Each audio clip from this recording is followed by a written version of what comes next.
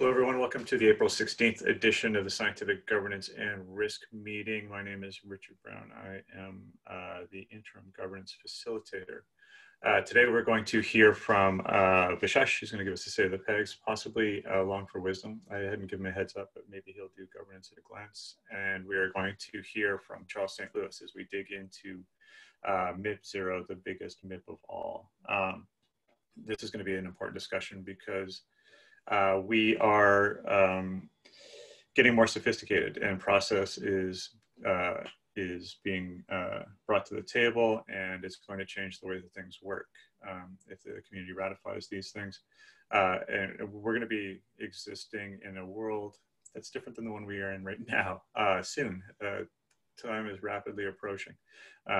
So the general idea is at some point in May, we're going to flip over into a more MIPified governance cadence.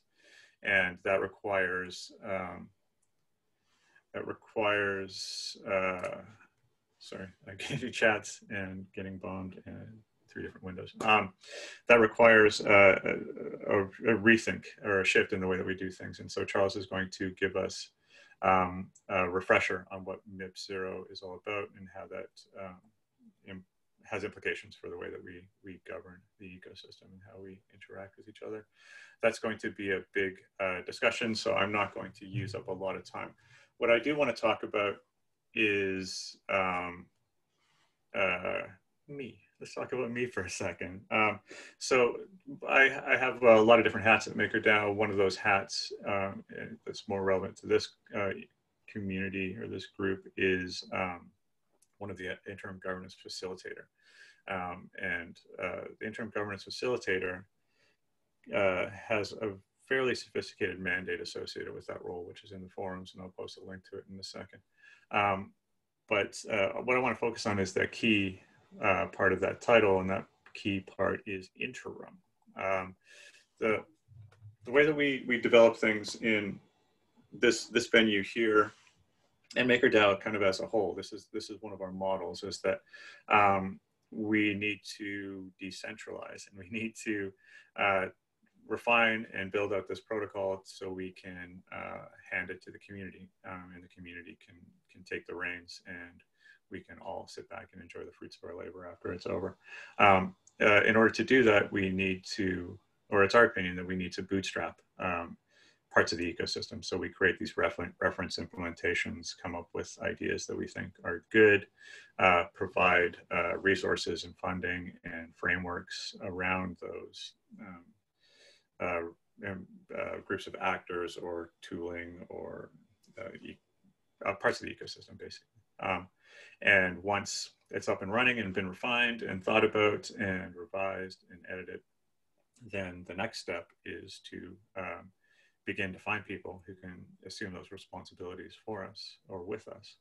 And I think that we're there. So this is super exciting for me. And so I've posted a thread in the forums about me nominating the first truly community-sourced governance facilitator. And I think that many people who've been paying attention to this ecosystem will not, it will come as a surprise. I think that LongForWisdom, there's no better person who can step up and assume a leadership role in the governance ecosystem than him. I give him tons of really embarrassing compliments and praise in that forum thread. So I encourage everybody to take a look at it, and please consider some of my arguments for expanding the role that I currently occupy and formalizing and rewarding and recognizing some of the incredible amount of hard work that Long has been doing over the last, who even knows how long. It feels like years, but it's probably months. He's really stepped up and done a fantastic job. And I think that, personally, I think that it's impossible to find somebody who would better represent the needs of the community than LongForWisdom. So please have a look at that forum thread and let the community know what you think. I think that, Long, did I sufficiently embarrass you? I can heap more praise on you publicly if you like. No, I think you were very thorough. Thank you. Yeah, so that's one of the things I love about complimenting LongForWisdom is he does not like it. makes it all the sweeter. So we'll leave it there. Actually, well, no, I should give you an opportunity. Long, do you want to say anything, or do you have a speech prepared or a presentation? I don't have a speech or presentation prepared. Yeah, I sort of answered on that thread and sort of said I would respond in a couple of days. So like, yeah, I guess just keep an eye out for that. In general, the fact that you're nominating me, Rich, is very gratifying. So thank you. I think we just had a moment. I appreciate it. Yeah, thank you, Long. To be serious though, like I could not possibly be happier with the level of work that you put into the ecosystem, and the diligence and deep thought and idealism that comes along with your work. So I built out governance ecosystems in different organizations in my long and checkered past, and I don't think I've ever seen anybody that has the same chops as LongForWisdom. So Maker is fantastically lucky to have a resource like this available to us. So I am extremely happy and looking forward to not being all alone in the governance facilitator world, and watching this role develop as he puts his own stamp on it, and we eventually increase the number of governance facilitators to increase the throughput of this role. So I'm going to leave it there, and possibly move on with the agenda at this point. I think. Actually, were there any questions about Cyrus? Did you have a question you would like to ask me? Just wondering, is this an additional governance facilitator role, or is it a replacement of the current governance facilitator? It's in addition, with an eye to eventually some point in the future replacing. So with these interim roles and this bootstrapping process and this establishing like the norm, and then moving into the handoff phase, I talked about this in the original mandate, that it's my hope that we, after the interim governance facilitator, we all understand what that actually means, or what a governance facilitator is. The next step is to onboard people from the community to begin assuming those same responsibilities. And then we have a team of governance facilitators, and that team expands to begin addressing needs that we haven't really spoken about that much, but need to be addressed, like having governance facilitators in other parts of the world that have deeper insight into other demographics. So why don't we have one for the Latin American market? Why don't we find a governance facilitator for APAC region? Why don't we, like, the list goes on, right? There's enough work to go around. So my hope is that at some point we have 2, 3, 4 governance facilitators. And once that machine is up and running, then the foundation can take a step back out of that role, and then the community can own it completely. That's the goal. All right, I am going to hand it off to LongForWisdom, I think. So actually, I asked you rhetorically at the top, did you have a governance at a glance that you wanted to go over today? Yeah, I can do. Yeah. Okay, cool. Yeah, I'll hand it off to you. I write it every week, so we can either go over it or not. So let's do it. Cool. All right, so active discussions this week. It's sort of difficult to split into different threads, but discussion on the MIPS has continued. So the initial 13 Maker improvement proposals. MIP 0 and MIP 3 have attracted some of the most feedback. Cool. We've also had a new member to the forum, 4th Streets, create a post regarding confidence in the peg, which is something that probably should be discussed more. I know a bunch of people have been discussing it generally, so this user sort of comes to it sort of urging more sort of aggressive action to fix the peg, which I think is something we should maybe be considering alongside the current strategies we're employing. Well, I have a question for you here, and maybe you can't answer it, but we're seeing the same conversations arise in the subreddit, and one of the interesting things I've noticed is that there's strong opinions that the peg must be fixed. That's a universally understood and accepted truth. But the solutions seem to be diametrically opposed frequently.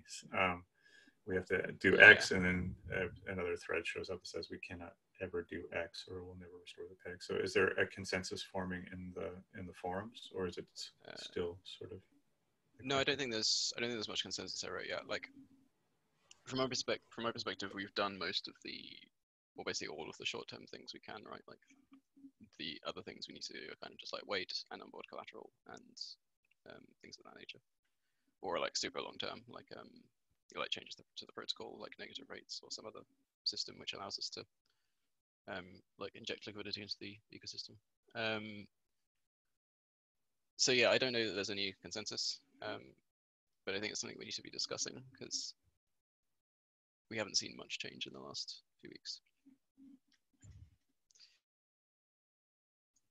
Cool. Anyway, to continue, so we've also had the discussion Will created, I think 8 days ago now, discussing revisiting the GSM delay and the dark spell social layer discussion, which is a fairly big deal, but is obviously quite complicated and is going to require quite a lot of work to actually figure out. Cool. So moving on to consensus seeking. As mentioned, Will's investigating updating the GSM delay, so he's created a signal request for that. So questioning whether we set it back to 24 hours or we keep it at 4 hours or we go somewhere in between. So if you have opinions on that, I would suggest you share them in that thread. Derek's opened a signal request around the grace period between when we trigger shutdown and when shutdown actually occurs, I think is, if I'm understanding it correctly. Basically defining if we want to set like a delay before it actually happens so that ecosystem participants have time to do the final things they need to do and can be sort of confident of a fixed date. Because obviously it's difficult to define a fixed date when we're relying on the executive to pass through DS chief. So if we sort of like set a date in that executive, as long as it passes at some point before that date, we can be fairly sure that there won't be any unexpected things happening for people. And then finally, it's just worth mentioning the signal thread Joshua created to signal whether we compensate vault holders based on the events of Black Thursday has passed. I think it was about 60,000 maker to 30,000. So that doesn't, we haven't defined any details yet. We don't really know what we're doing, but that's an interesting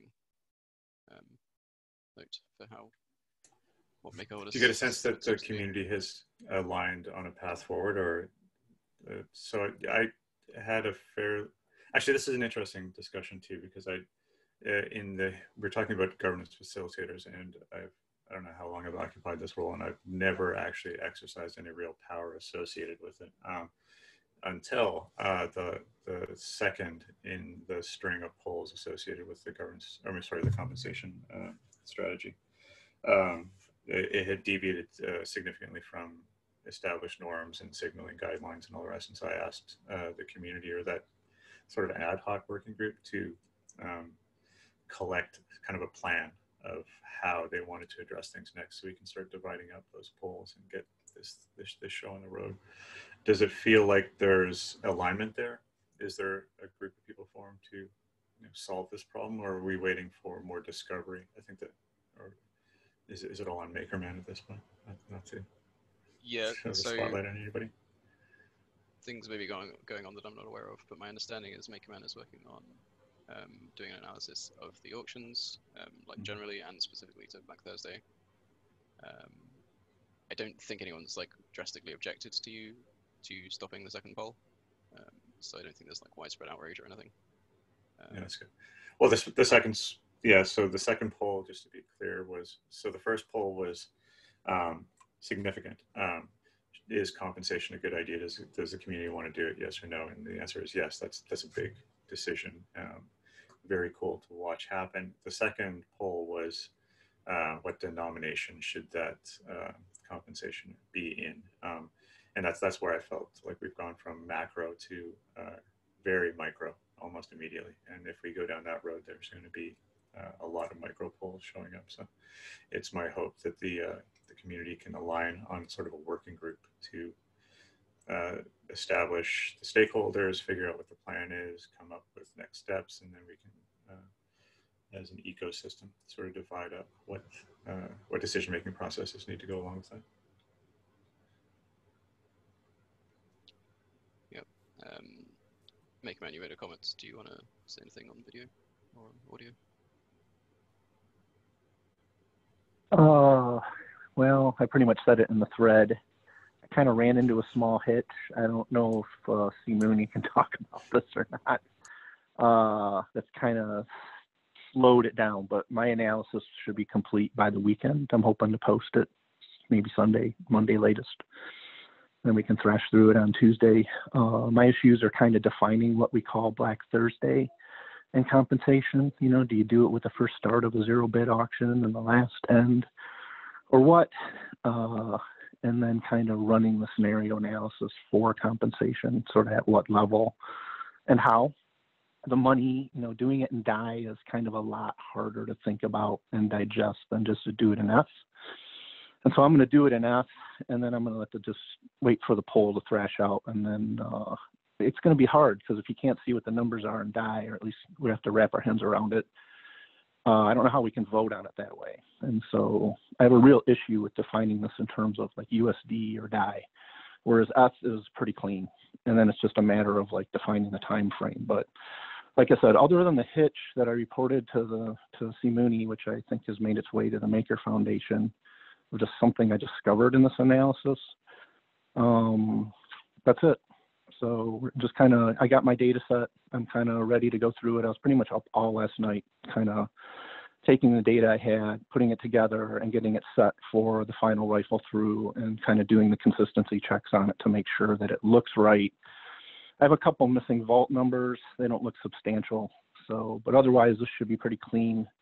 And I'm just going to focus on kind of this whole zero bid, and then I'm going to include as a contrast vault 2288 and whatever other vaults I can pick out to as a comparison of a guy who actually self-liquidated and kind of through, I think it was DeFi Saver or whatever, that gives you a kind of handle as a comparison. Like if you did this yourself, what would you have gotten? And so there's at least one of those and maybe more. So that's it on my side.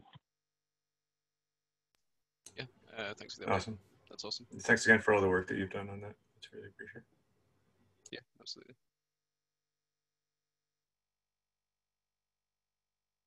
All right, that's the end of my segment, Rich. So, all right, thanks, man. As I said at the top of the call, we have a lot of things to dig into in the MIPS world, and I'm going to immediately hand it over to Charles and allow him to give us some context and launch into the presentation. Thanks, Rich. So before I actually get started with the presentation, I just wanted to share a couple links. I'm going to share the GitHub link to MIP0, the discourse form link, which may be a little outdated because, as I'll get into, the MIPs are in the request for comment phase, which means that the MIP authors work with the community members and iterate on the feedback from them to change the MIPs before they can actually get ratified. So there may be a couple differences, and I'll mention the main ones throughout the presentation. And for those of you who haven't had the chance to go through the MIPs, I'm going to post the forum post that showed the 13 initial MIPs. Okay. So now I can share my screen.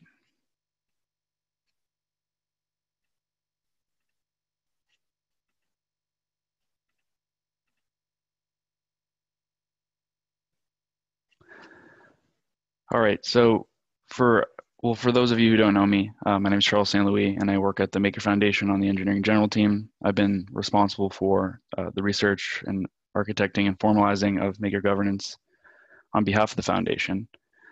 So before I get started with the presentation, I wanted to provide a brief overview of what it will entail. So I'm going to give an introduction to the self-sustaining Maker initiative. Not too many details, just kind of a recap. Then I'll introduce the MIPS framework itself.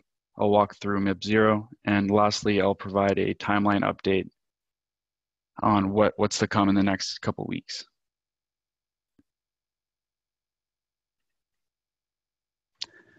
So we officially kickstarted the self-sustaining Maker initiative approximately 15 days ago. And then Rune went on to the following governance call and talked about the 3 pillars of a self-sustaining DAO.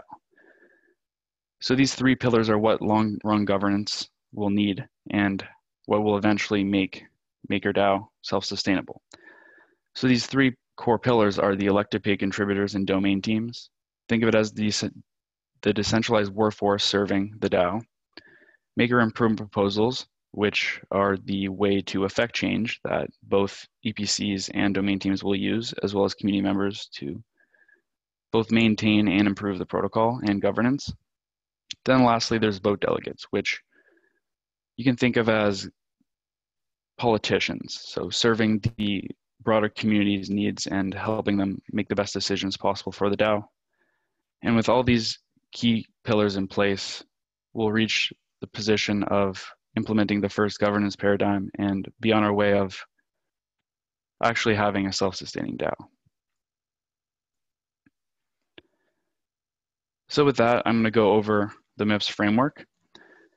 So I like to say that the MIPS framework is a tool to provide a clear, transparent process that allows Maker governance to adapt and evolve the Maker protocol over time based on needs and opportunities that arise. MIPS 0 structure is there's a preamble, which is kind of like an administrative thing. It also helps with the management of long-term MIPS and all those things. I'll go through the structure of it after. There's the summary, which gives a brief overview of what this MIP is for. Then there's the motivation on why it's needed in general. And lastly, the most important part is the specification, which is the proposal details. So what you're actually proposing. If it's a technical MIP, the code, including the executive code that will be needed to implement it if it does get ratified. So this general structure is standard across all the initial MIPS that we proposed, as well as the general template. So we'll get into the general template later as well, but you'll see that this is the way that community members can use and draft new proposals for review. So MIP 0's preamble has a few things. So it highlights the MIP number, which is assigned by the MIP editor after the conception phase. There's the title, brief overview of what it's for, the authors, the type, the status. So as of now, it's in the request for comments phase, which means that there's a review period dedicated to iterating on it based on both feedback from the community and the MIP authors' general opinions. The data was initially proposed, and then dependencies. So in MIP 0's case, there are no dependencies, but for example, in the collateral onboarding MIP set, a lot of the MIPs are reliant on each other. So you then indicate which ones kind of work together or are dependent on each other. And then lastly, there's a section for replacement. In many cases, some MIPs may become obsolete over time, or they aren't really in progress or being used. So you can create a new MIP to replace that with updated information, updated processes, and then you'd be indicating which one you'd like to replace. So MIP 0, the summary. So it's the Genesis proposal, and it describes the MIPS framework. So all the core components and statuses, as well as the various MIP types, and most importantly, the overall MIP cycle. So from the second it was created up until it's ratified or ultimately rejected. It also provides the tools such as MIP templates, processes, and also pretty critical, it describes the roles of the framework. So the necessary roles that it needs to operate and be maintained. So that's the MIP editor and the governance facilitator. It also highlights how they can be elected and removed. So what's the motivation behind MIP 0? As mentioned, the self-sustaining initiative is making MakerDAO evolve into an organization that is fully decentralized and self-sustainable. So in order to further this, we need Maker and improvement proposals to help govern the system. Overall, the purpose is to open up the ability to improve Maker governance in the protocol to anyone in the community. And by empowering the community members to do this, the goal is that we can make MakerDAO that much closer to self-sustainability. So these are the components of MIP0. I'm not going to go into too much detail about the first one because you can kind of just read through them in general, but they do help provide a lot of context for specific words that are used throughout the entire initial 13 MIPs in terms of language and how they all relate. Then we have the core principles. There were initially 3, but as part of the request for comments phase, LongForWisdom proposed 2 other ones, which I'll get into. Then there's the MIP life cycle, which is very important. It highlights 9 main steps that a MIP needs to go through before it becomes ratified, or I guess rejected. Then it covers the components and the component types. So that's basically what you're looking at. These components break down the core specification of the actual MIP itself, and it can also be used for adding technical types of proposals within them. Then the component 5 is the replacement process, so how you go about replacing a MIP. Then MIP 6 is the templates, and then lastly 7, 8, 9, 10, 11 are the domain role dependencies that the framework will rely upon for support, as well as how to elect and remove them.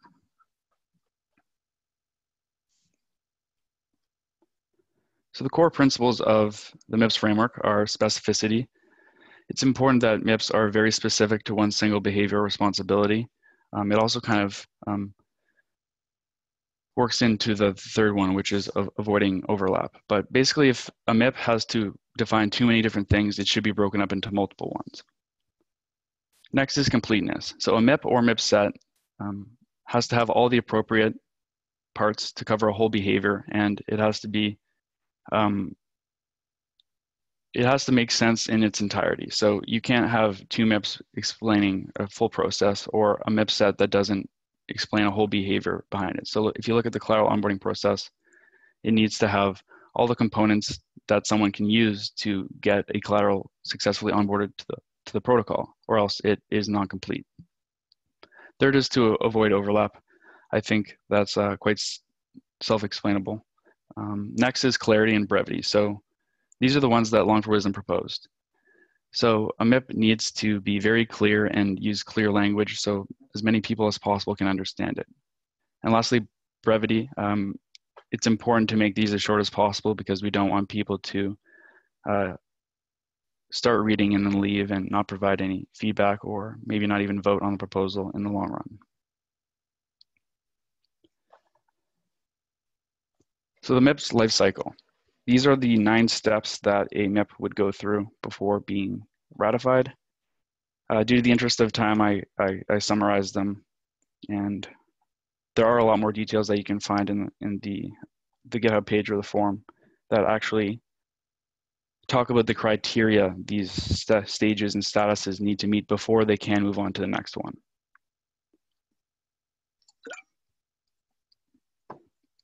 So the first is the conception. So this is when a MIP's life begins, and it's proposed to the Maker forum as well as a PR on the GitHub repo.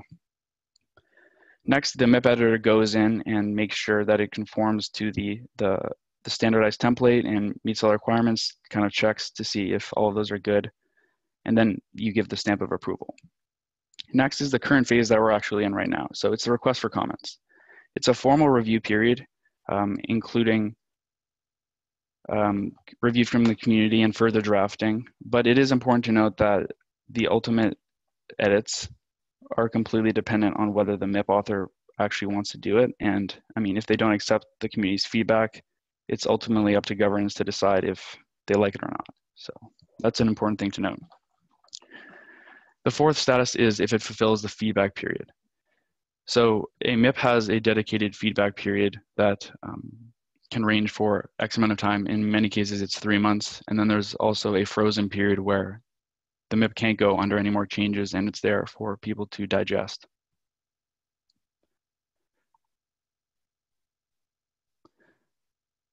Oh, by the way, I'll answer some questions at the end, and also I'd like, due to the interest of time, a lot of the questions I'd like to be directed to the forum or on GitHub if you have suggestions. Anyway, the next step in the process is formal submission. So this is when the MIP author actually completes the edits and submits it formally to the governance cycle, in which the governance facilitator would have to kind of make sure that it meets all the checks and requirements before it should officially be submitted to the governance cycle. And if it is rejected, it can be submitted at a later date, unless there's any malicious or other behavior that would dictate otherwise. Then the MIP actually enters the governance cycle, in which a few different processes would occur. So there'd be inclusion poll and a governance poll, and then the executive vote. So in many ways, the executive vote is the final stamp on whether this MIP should be ratified, but a lot of the reasoning and justification for this proposal will happen before that. So it'll kind of just be like that final, like, yes or no. And then lastly, if the MIP does get accepted, it's granted the status. This is more of helping maintain and manage the MIPs overall and organize them more effectively. So we mentioned the MIP components of each MIP. And so basically highlights and breaks down what the contents of what they are. And the MIPs can have multiple components. As you can see here, there's 11. It helps satisfy completeness and readability. So there are different types of components. You can have technical components in which there would be code proposed or sub-proposals that would be proposed. And as you can see, the way the components are labeled are with the MIP number and then component number.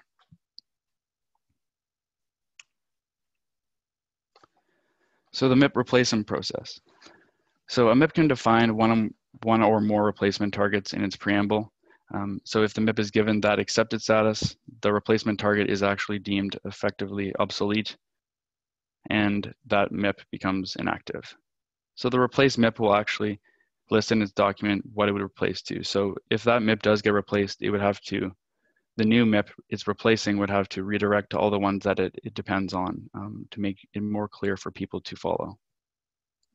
I didn't mention, but there are a few other statuses that MIPs can take. There's the withdrawal status, there's obsolete. The withdrawal is if the MIP author deems that he doesn't want to continue. At this point, the MIP can eventually become obsolete, or another willing community member can pick it up and finish the work there. And that transition process is done with the support of the MIP editor. The sixth component is MIP templates. So there's three main ones that I want to cover. There's the general MIP template, there's the technical MIP template, and then sub-proposals. The general MIP template is what MIP 0 is using, and it has the preamble, the summary, motivation, and specification. Now the technical MIP template is practically the exact same thing, although the specification has a few other key elements that need to be included. So this is the proposed code, which includes the executive code that would need to be used to affect that change. There's test cases, security considerations, which are very important. And you can be as thorough as you want with the security considerations, but it does help when you can kind of be proactive in assuming what could go wrong with the introduction or implementation of a technical solution. Such as including if it's backwards compatible or not. Then there's the auditor information and the audit report. So with a technical solution, it's really important that the code is audited and that it's provided to the public to see as a report. And lastly, if the code is needed to have a license, you'd include the required license there. Next is the sub-proposals. So a sub-proposal is an instance of a sub-process that has been defined in a specific MIP. You can think of it as like a mini process that can be used to onboard new things or remove in many cases. So the sub-proposal component is actually used within this MIP itself for both electing the MIP editor and governance facilitator and also removing them. And as you can see, they are formally named by the MIP number, the component, and then SP number. Lastly, we're going to get into the details of the domain roles that the MIPS frameworks depend on. It's the MIP editor and the governance facilitator. So the MIP editor enforces the administrative and editorial aspects of the overall MIPS framework and processes that it has. And the expectation is that it will start out with an interim editor, which I will propose myself as in next week, and then others will join from the community as we progress through, much like the governance facilitator processes that Rich described before this presentation started. And in terms of the MIPS framework, the governance facilitator works with the governance cycle and operates voting front ends, runs meetings, works with the MIP editor to accept MIPS and make sure that they're ready to go into the governance cycle itself, and so on.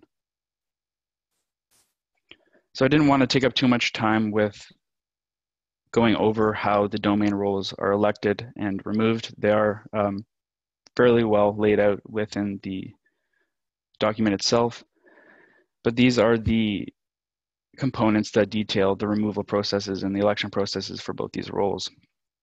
They're quite similar. The template is used for both of them, is pretty much repeated other than the title of them.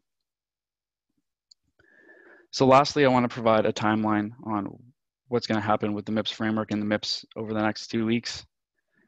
So the request for comments phase will continue until the 27th, which is what I'd like to take a little moment to tell you guys is I'd really appreciate any edits or further feedback. There's a lot on the forums. I've been working with LongForWisdom especially on making the edits. I know a lot of you have some strong opinions. So if you do have some time, please continue to do that. The next update is I'm going to submit my sub-proposal, proposing myself as the MIP editor on April 21st, next Tuesday. And the Maker Foundation smart contract team will create a sub-proposal for the smart contract domain team on the 22nd or approximately around then. The other two sub-proposals are the general risk model by the risk team and any Oracle onboarding sub-proposals. So these will all happen before the 27th.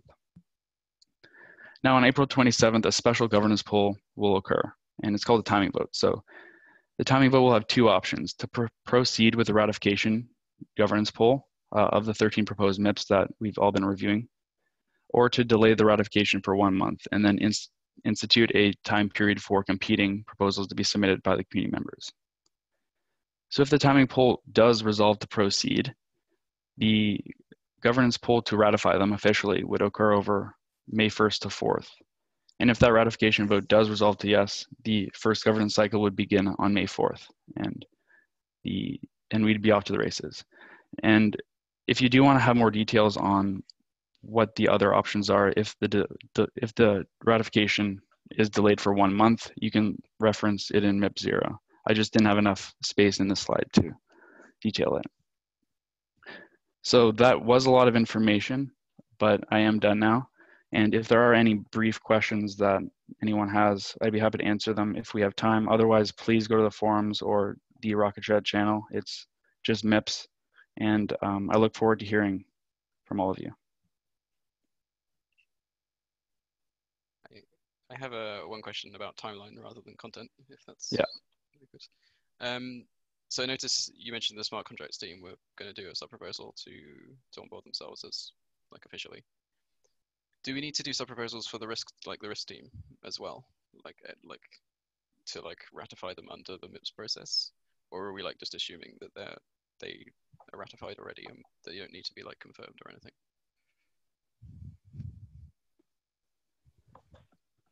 So as of now, I mean, we could go either way. I mean, the risk team has officially proposed their self as the risk team to the public, as well as the governance facilitator of Rich himself. Yeah. So it's kind of one of those hand wavy things. I'm not. Yeah, I mean, as you know, I'm not a fan of hand wavy things, but I'm just kind of worried because there's going to be a sub proposal for the smart contracts team onboarding, and that's going to go in the MIPS repository presumably and exist forever. Do we want the paper trail, I guess, for the other teams? There's a list of ratified teams in one of the MIPS, right? I forget which one it is. Sorry. Yeah. Do we just add the currently ratified teams to that?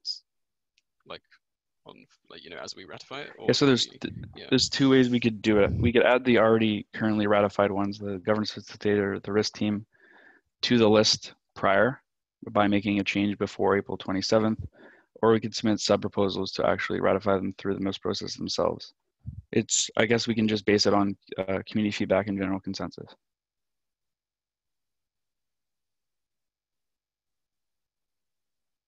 Okay, cool. Thanks.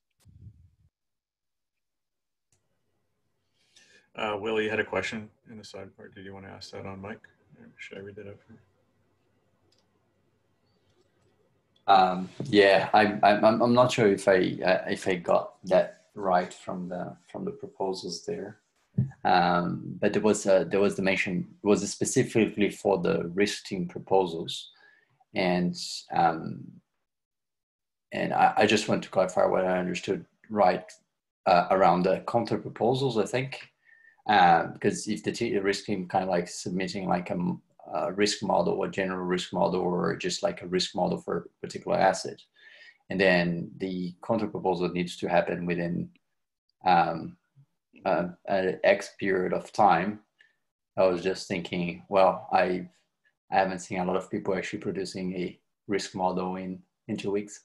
But I was just not sure whether that was the kind of proposal that was taken into account, or was just the proposal of including some new risk team as part of the MIP.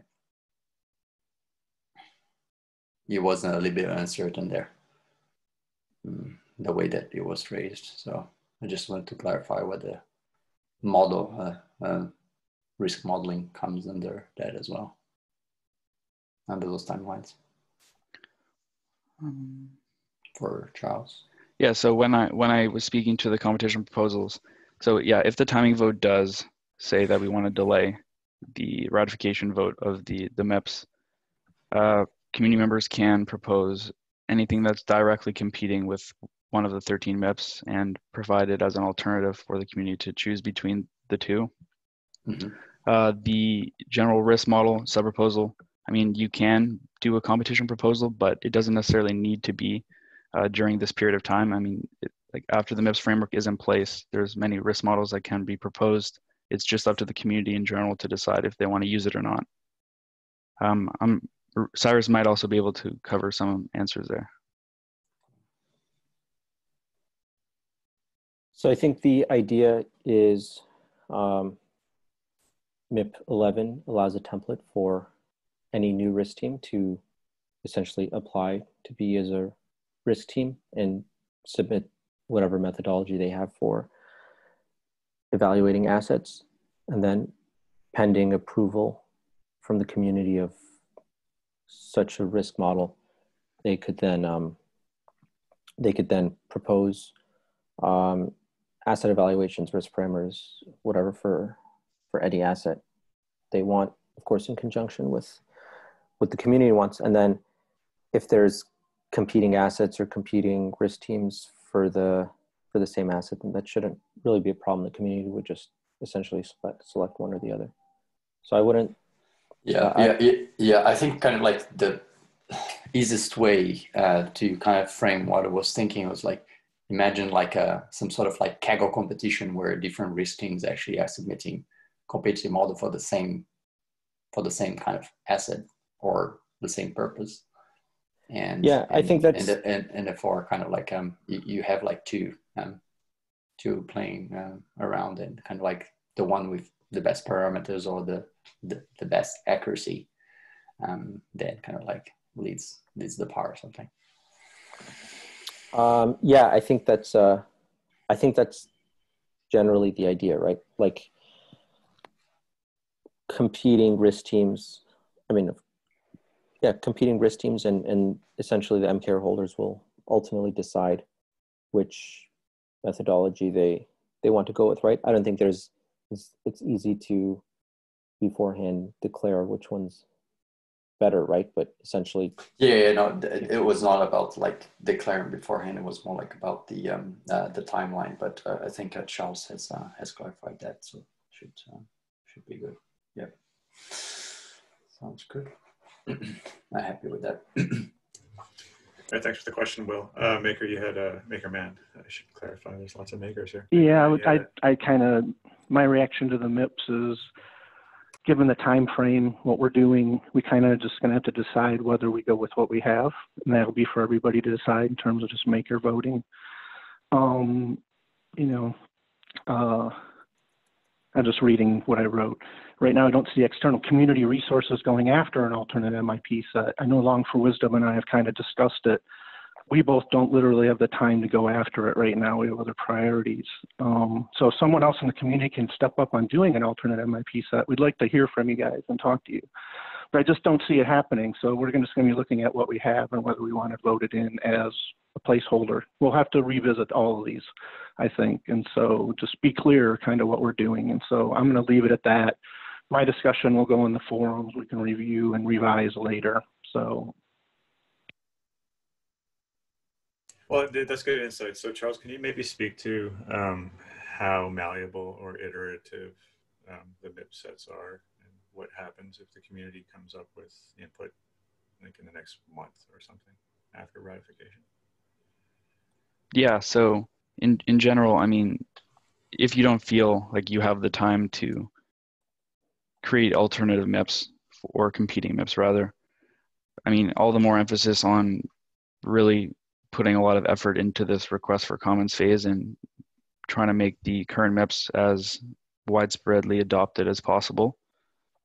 In the future, I mean, the MIPS framework in general is built upon iterative improvements. So, and as I mentioned, there's an entire component in MIPS 0 dedicated to replacement of MIPS.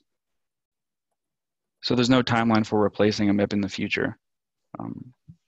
Although I suppose, yeah, sorry, Maker, you can go ahead and say something.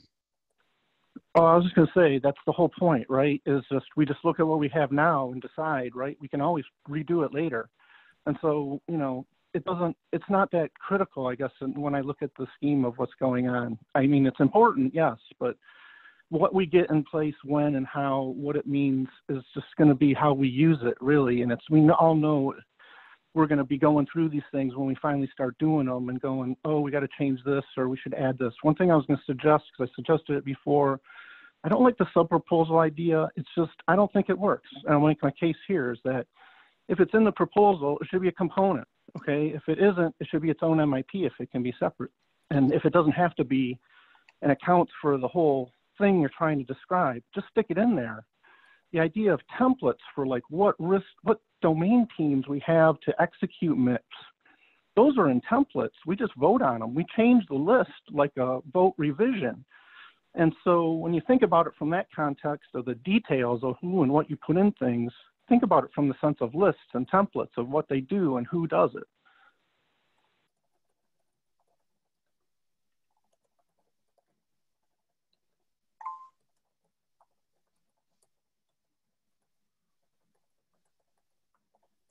Charles, any feedback? Oh, sorry, my mic cut out. I hate to say this, but Maker, could you repeat that last sentence?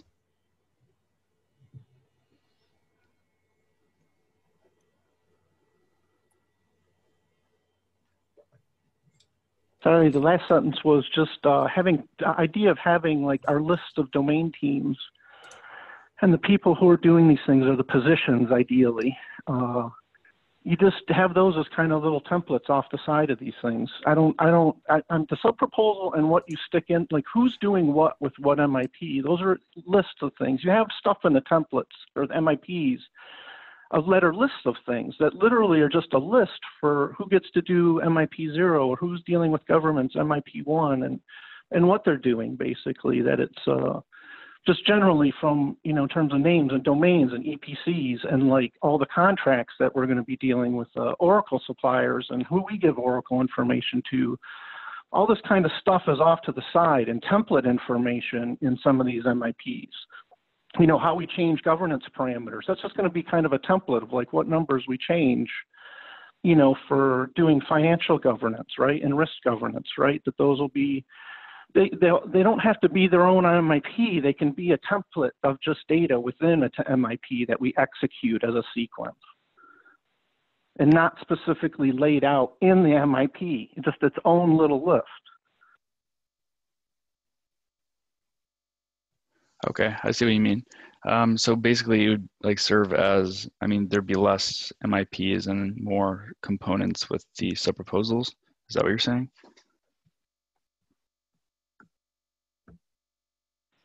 Yeah, that was my point on the sub-proposals, is they're not sub-proposals. They're data elements to the MIP that governance then later decides what to add to and who to remove and whatever conditions they want to put on them generally, which ideally would go in the MIP itself.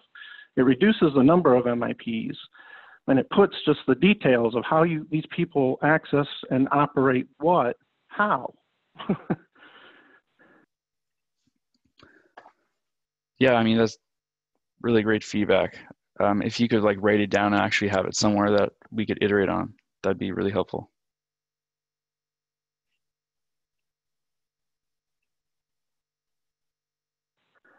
Well, I kind of, that was the forum comments. I mean, just go read my forum comments. Is mostly that's what I've iterated, is that I felt that those all could be grouped. I can't redo that MIP set myself. I just don't have the time right now. So let's revisit this another time. So yeah, maybe let's post a link to the forum for the MIPS, because I'm not sure if it's been posted yet. And also there's a Rocket Chat channel for discussion on this as well. So just posted a link to the yeah. But yeah, I mean, I think in general. I was going to say it. Sorry, go ahead. No, go ahead. I lost it. No, I was just going to say, yeah. I mean, there's, this is the kind of conversation that can, that should. I remembered what I wanted to say. All I was asking was generally if there's anybody out there working on an alternate MIP set. I kind of want to know. I just don't think it's happening. So it's not going to happen, which means governance is just going to sit here and go, well, do we take what we get or no? I mean, just look at it from a governance perspective, right? I'm just sitting here as Rich just going, we're going to have to vote on these in the time frame presented, and it'll just be done as is. And the amount of work that can be actually done to change them, it's kind of limited. The people here who would work on this are kind of under different guns now, realistically. And unless somebody else steps up, please do. I mean, maybe not quite on that note, but like, I'd be interested to hear if any of the community members, like even if they're not willing to or not, I don't have the time to make an alternative MIP set themselves. I'd be interested to know if anybody is actively wants there to be an alternative, right? Basically, does anyone think that we need an alternative? Does everyone think the current versions are fine? Well, that's an interesting question. Maybe we can do an informal poll, and not everybody wants to jump on the mic, but do a +1 maybe in the chat if you've given some consideration to alternative MIPS processes. I would also be interested to hear from, well, this is a hard one too. That's sort of I'm interested in knowing how much of the community has a mental model of what the MIPS process is all about, I think. So I think that there's a lot of cognitive overhead here, and I'm unsure of how much or how well this process has been absorbed by the general ecosystem here as well. We might be getting slightly ahead of ourselves to find out whether people have already begun creating mental models of alternative MIPS processes and how many people are sort of trying to wrap their head around what the actual MIP process is, I guess.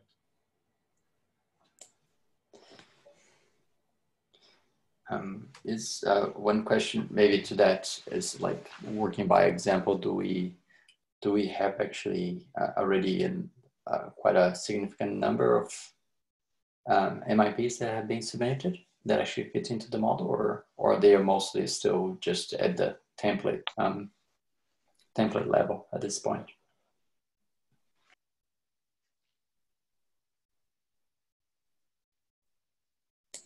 A question for Charles, I suppose. Oh, sorry. Can you repeat that? I just wanted to say, I wanted to make a slight correction on when I was talking about the domain teams that have already been ratified before. So the risk team actually never officially proposed themselves as a risk team. That was only Rich for the governance facilitator. And the risk teams are only judged based on their general models. So I just wanted to make that correction. Sorry for that mistake. Yeah, I think that goes in line with Will's earlier question about how new risk teams are essentially evaluated based on the content that they're producing. And I think the current structure for the MIPS risk for the MIPS in regards to the risk team is that essentially they would be proposing a general model for review by the community. And really that's what gets voted in, as opposed to a specific risk team themselves based on the individuals. So the idea being that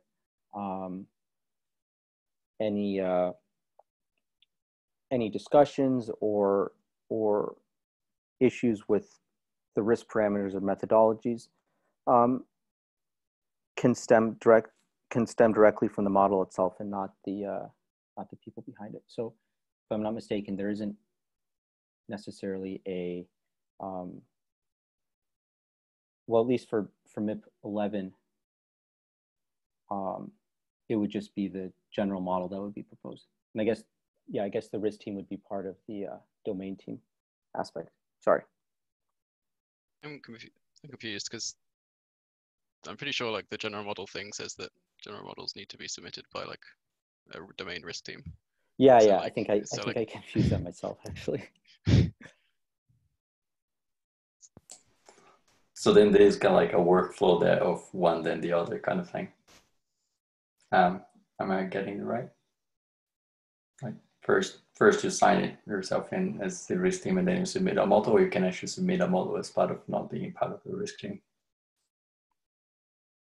The first one. Cool. Sorry, I cut you off earlier, Will. Did you have another question? No, I think that got answered. So yeah, Okay. don't worry. Sorry about that.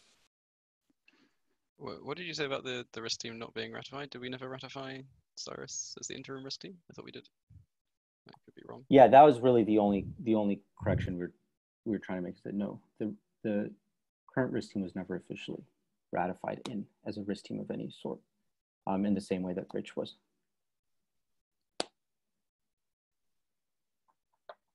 I was just posting the sidebar that I think it's interesting with respect to the MIPS here. We kind of have a one bidder auction for, an MIP set.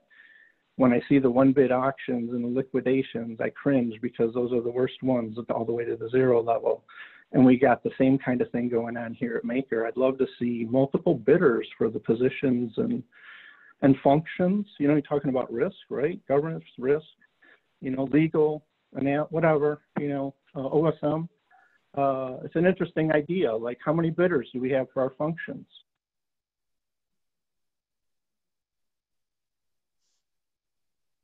Yeah, I agree. And that's where I wanted to get this general temperature of the room about the visibility on the process and how well it's been absorbed into the zeitgeist, I suppose. But it feels like we have people, like engaged stakeholders that have deep insight into MIPS, some that have vague insights, and then others that have no insight. And so trying to get everybody up to speed at the same time is a bit of a challenge right now, I think. I guess the question is for Charles, though, right? Like, how do we accelerate? Well, yeah, I don't know. There's open questions. So I'm hesitant to lead the conversation, particularly when we haven't addressed all of the comments in the sidebar. Mike Tote, you had some observations as well. Do you want to talk about those? Yeah, I can talk for a bit. I think the biggest thing we need to keep in mind is what are the goals with like governance process? Like what are we trying to do? And how do we want to do it? And realizing that the MIPS process, they're mainly like a perspective on how to organize ourselves socially in order to agree on things and move things to MKR holders.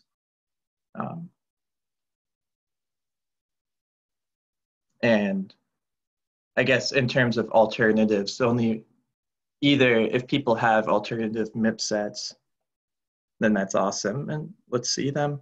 But besides that, kind of continuing the way we have been and slowly building up like the signaling process, the collateral onboarding, and there's all sorts of other questions like compensation and domain teams and all that. And I just want to say there's definitely other ways to think about how we organize ourselves socially.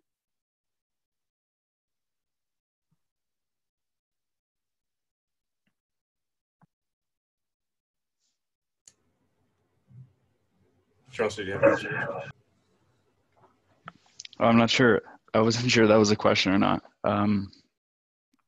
No, not really. It's just sort of saying stuff. It's a huge question. Like, how do you organize people? How do we want to organize ourselves? It's hard to, Yeah, definitely. And I mean, the main goal of this framework is to enable the community to drive the organization of governance and effectively help maintain and improve the protocol over time. And who knows, in 10 years, there might be a whole different framework or a whole different type of process. The point is that we're really trying to kickstart this next step of having everything be like community driven and built from the roots up and all of that. So I guess what I would say is that it kind of already is, like, people are organizing to some degree and people are influencing things. I think for me, one of the bigger questions is more how should domain teams interface with governance, and like how,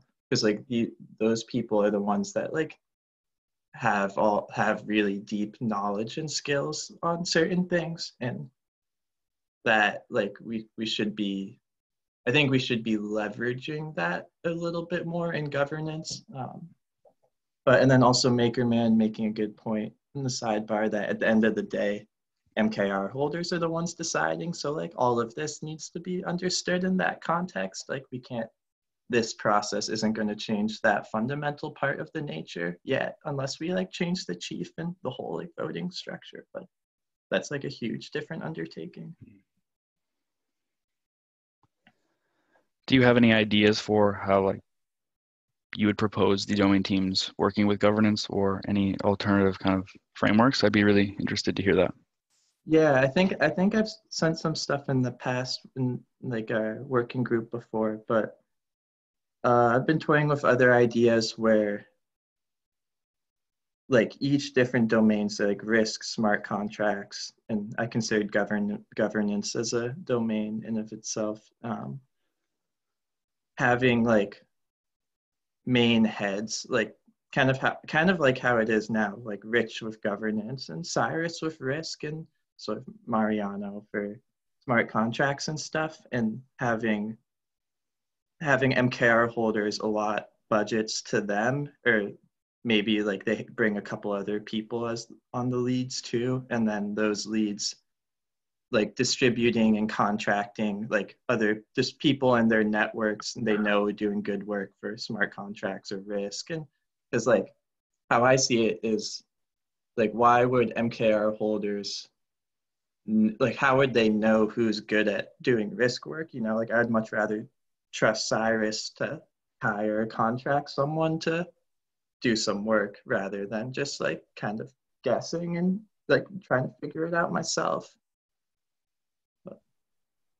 Yeah, that's a great point. The evaluation process or the hiring of new risk teams is going to be is going to require its own fairly significant initiative. I don't think it will be as simple as, oh, here's a MIP that just says vote in XYZ as a Oracle team, and then that's the end of it. I would view these MIPs as just kind of like as a explanation of things that need to get done, but the actual process behind that will be significantly more involved, I think, in a good way, right? Yeah. And yeah, I guess that's kind of, sort of my point, because it's like at the end of the day, it's just like people talking to each other and trying to figure out how to do it.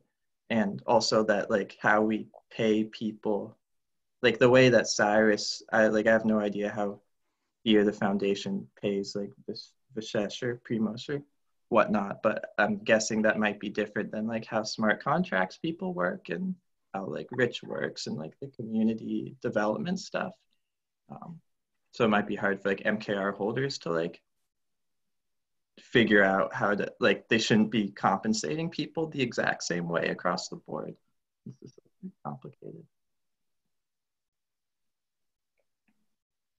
Well, yeah, it's fantastically complicated, and I want to try and, we're running out of time, so I'm going to kind of put a bow on this thing if I can. But to speak to that one specific issue, this is something that I've talked about in calls going back to the beginning of time, is that we have the foundation and then we have the community. And as we become more sophisticated, the community self-organizes. And so the community we have now is nothing like the one we had like a year ago or 2 years ago. We have PR teams, and we have risk teams, and we have collateral onboarding teams, and people are self-organizing, which is ideal. That's exactly what we need to decentralize. But this is a long process. And once groups of actors self-identify or get identified by the ecosystem, and then we look to fill those roles, the foundation has to bootstrap those things, because there's no funding mechanism sitting around right now that we can use to allocate to the ecosystem. Obviously, it's built into the protocol, and as part of the plan is to have the buffer. And maker stability fees are what inevitably will be funding these things. But one of the future steps that the community, one of the major evolutions or growth spurts that the community has to go through, is how does it handle an allocation of its own budget to fund the actors that it's identified that it needs. And that's where EPCs and domain teams come into play. There's working groups started just recently to clarify what the implications of that are and how they could work and all the rest of it. So there will be communication and presentations and all kinds of things coming about how that happens, because as far as I'm concerned, that's a major paradigm shift. That's when true autonomy sort of happens, I think, when ultimately the ecosystem needs to be able to identify its own requirements and then allocate its own resources to satisfy those requirements, and that's when agency occurs. It's going to be enormously important, but there's no clear picture of exactly what that looks like right now, other than the fact that the protocol needs to be able to pay for the protocol's operations. So we'll see what that looks like soon. But sorry, yeah, I feel like I might be preemptively ending this debate, which I think is super helpful and healthy, and we need to continue it. So here's a summary. So we have a MIPS process. We have MIP 0, which is sophisticated, and we have that is going to launch us into MIP 3. And MIP 3 is what the governance cycle is all about.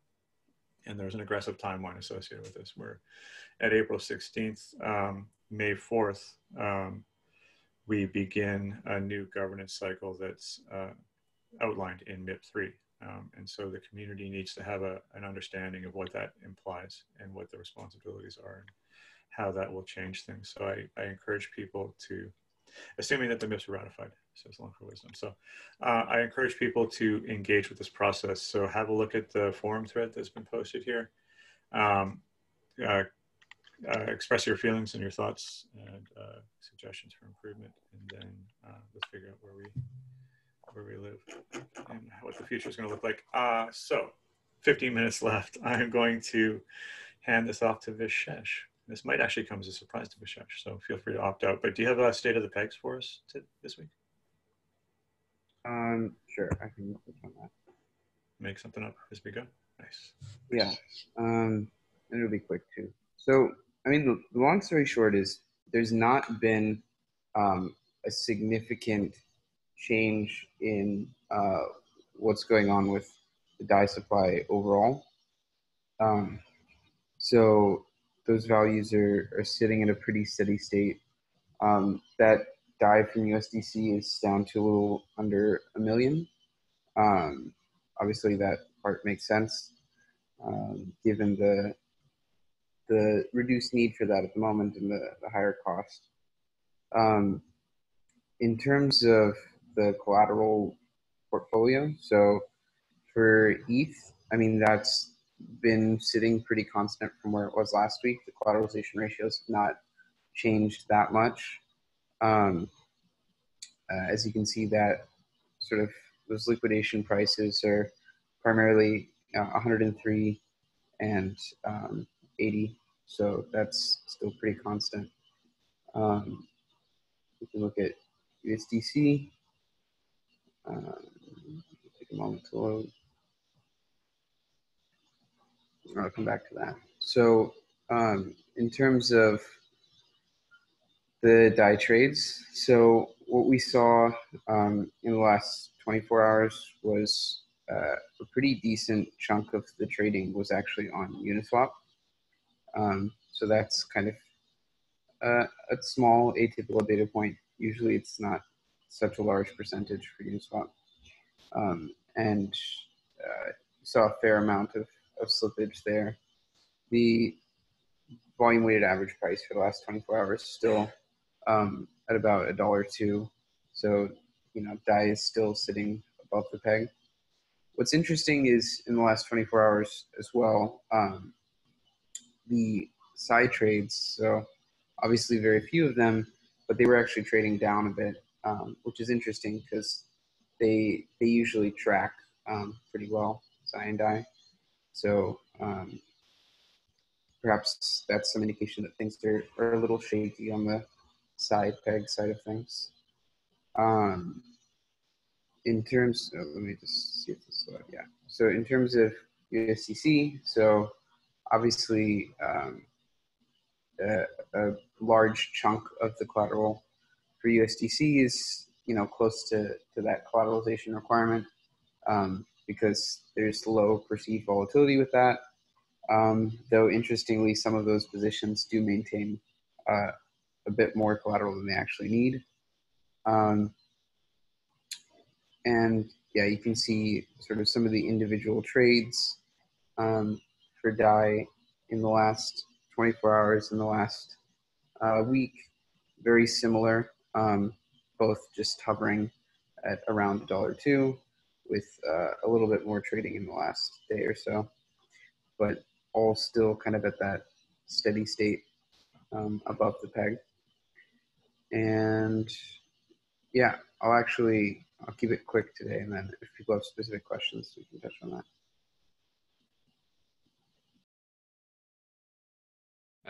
I'm not sure it's really a question, but sort of a comment.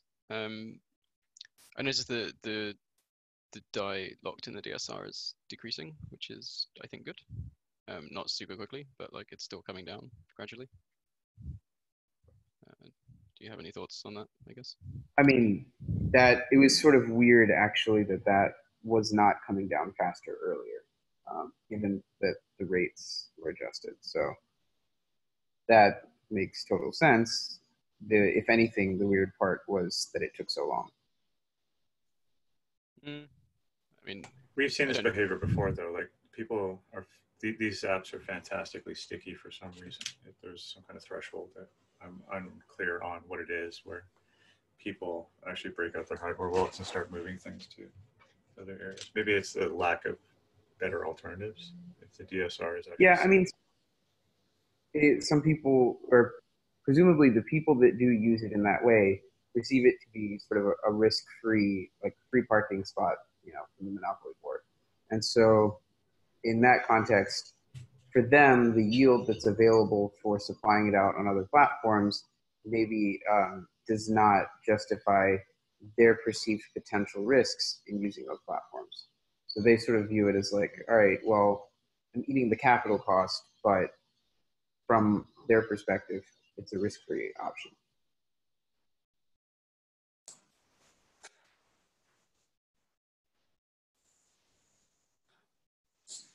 But yeah, I mean, this past week has been relatively quiet.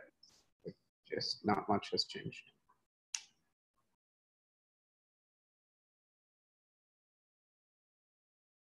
All right, I thought I heard somebody about to pipe up, but in case that's not going to happen, or if it does, just feel free to interrupt me, but I'm going to summarize some stuff. So we had a long presentation from Charles. Thank you, Charles, for that. Please join the forums and engage with the MIPS discussion. We have some weighty decisions that need to be taken care of very soon. And there's a lot of things that we didn't address in this call that are happening right now. So many things that I'm probably not going to remember all of them. But so here's a list. GSM needs to be understood and reviewed. Mechanisms for dark fix. Who do we trust? How do we trust them? How do we? Well, there's a social layer that needs to be understood when it comes to fixing problems in the protocol. There's SCD shutdown. There's a topic that's worthy of conversation. That's fairly monumental. The community has signaled that they want to do it on the 24th. There's issues to be discussed here, though, and this is a topic that I'm going to revisit more and more in the coming weeks, is the difference between intention and feasibility. So we have we have an open source governance ecosystem where people can come in, make a proposal. The maker holders can signal agreement or disagreement, but that does not make the world turn backwards. So like if the community wants to do a thing, they can say that they want that thing to happen, but there's this missing piece of the puzzle where feasibility comes into play. Like, is it possible to do that thing? How long will it take to do that thing? Who needs to do that thing? What order do those things need to happen? And like, there's probably a highly technical group, and we've all been through this process in various our own specific domains. Is that, you know, coming up with a good idea is one thing, getting a project plan and a roadmap and implementation and all the rest of those fun things is quite another. So to loop this back to what I was just talking about, the community signal they want to shut down the 24th, but we all have to understand, what does that actually mean? And how does that work? And how are we going to tell people about it? And does the rest of the ecosystem know that this thing is coming? So there's lots of conversations that need to be had around this thing. So if you have a interest in single collateral DAI and its imminent demise, please join the forums as well and get engaged with that discussion. I think I'm probably going to leave it there. So I just want to say a couple things before you end the call. So sure. Just want to let people know that on Tuesday and Wednesday, the risk team gave a couple of additional, we held additional governance calls. Encourage everyone to check out the recordings where we discuss some collateral risk modeling type of stuff. Question from Will about if we're going to continue these risk calls like last week. As of right now, I think we will. I think we're going to try to continue doing some additional ones outside of this regular Thursday circuit. But we haven't quite locked down details on times and dates and all that stuff. But yeah, in general, I think. Yeah, awesome. I just regretted that actually I missed those calls from last week. Were the ones that I was the most interested to be at. Yeah, sorry about last that. Little while. But that's all good. It's just that I was just locked on the tags of governance meetings, and that was kind of like published somewhere else. Therefore, I didn't get the notification. But it's all good. Just wanted to know whether you're going to be doing an ongoing kind of like a risk like data focused kind of call in the future. All right, cool. Thanks, Eric, for that clarity. We can look forward to that. I think that there's a lot to absorb. So let me just summarize. Join the forums. That's where governance is happening, and that's where your voice can be heard. That's where the community creates the consensus, the social layer that the maker holders, by and large, follow. So if you want to fix the protocol, make it better, improve it, alter it, that's the place to do. So please join us. All right, thanks everybody.